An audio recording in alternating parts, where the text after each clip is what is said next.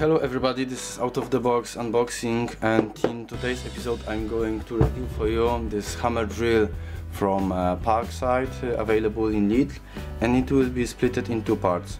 First I will make a general review, and then I will make a practical review with some drills, with some concrete, and as always on the beginning my judgment so actually, and if you want to know why, stay till the end of the video. So basic features, what you are paying for: power consumption 750 watts, no load rotation speed from 50 up to 3000 rpms. I'm curious especially for those 50 rpms, we will check that later on. Impact rate maximum 48,000 bpms, torque maximum 10 newtons, max drill diameter for wood 25 millimeters, for concrete 10, and for steel 8. Cable length it's 3 meters, and as a accessories, as an accessory actually, you have this metal deep stop or deep meter, you call it as you want it. It's helpful, but in my opinion it's actually a little bit bent. Okay, why I'm not so happy about the quality? You know, when you are buying something or taking in your hands, and from the very beginning you know that it's not well made. So actually it's dirty, it's smelling not nice. The finish is not so great. I know those are details, and capabilities are most important, but if somebody didn't pay attention on the production and quality control at this stage, I'm really concerned about the outcome.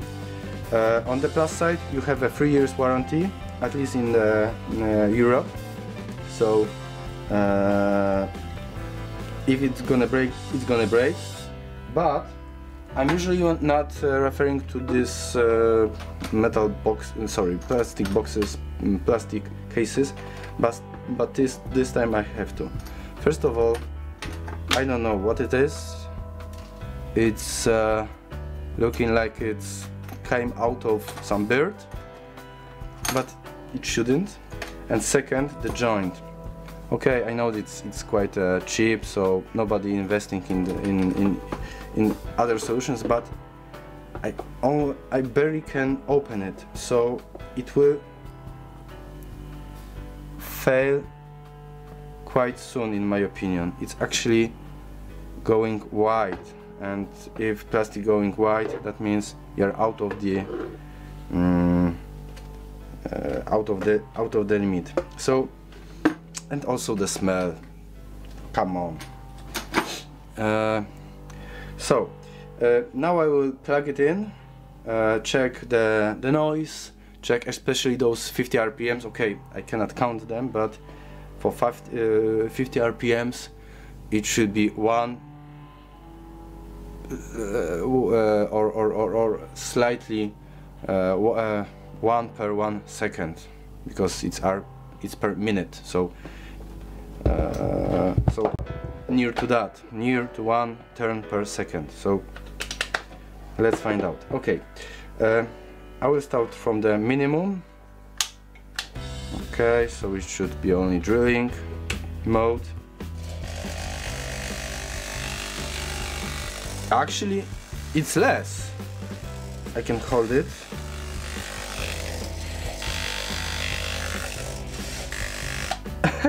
I'm just worrying, is it gonna work, or it's not going to fail from the very beginning. The second stage, still nothing. Third stage, almost the same. Next.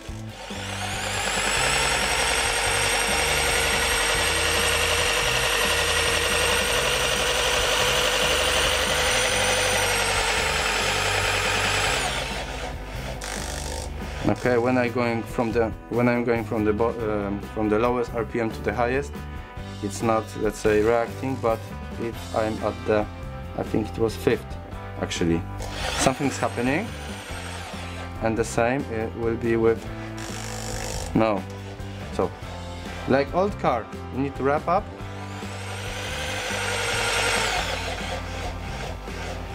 And maybe I'm mistaken, but the rotation is not even, in my opinion. The rotation shaft is, I think it's a little bit offset. Okay, let's go to the highest.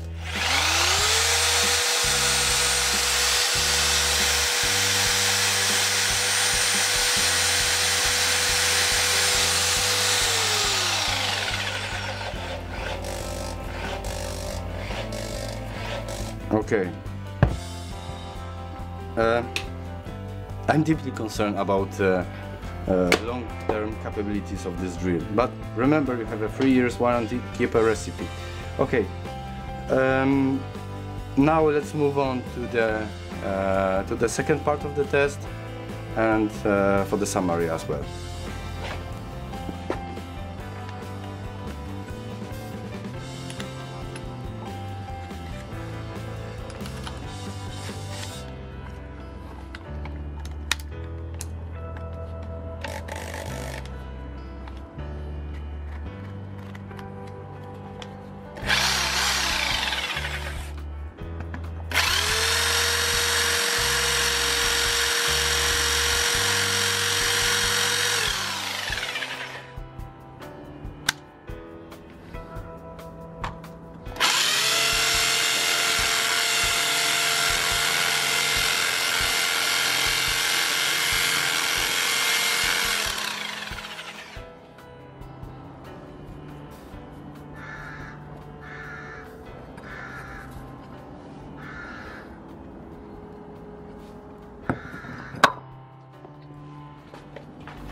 Okay, we are back, and in my opinion, save money for better one. Not actually the strongest, because for DIY usage, even 500 watts is more than enough. But if you need to play with concrete, you need to invest in the stronger, actually impact drill, not a hammer drill, because this is let's say for some bricks, for wood, for some small steel works. And yes, keep a recipe. This is my advice. Thank you for watching, stay tuned, and see you next time. Bye.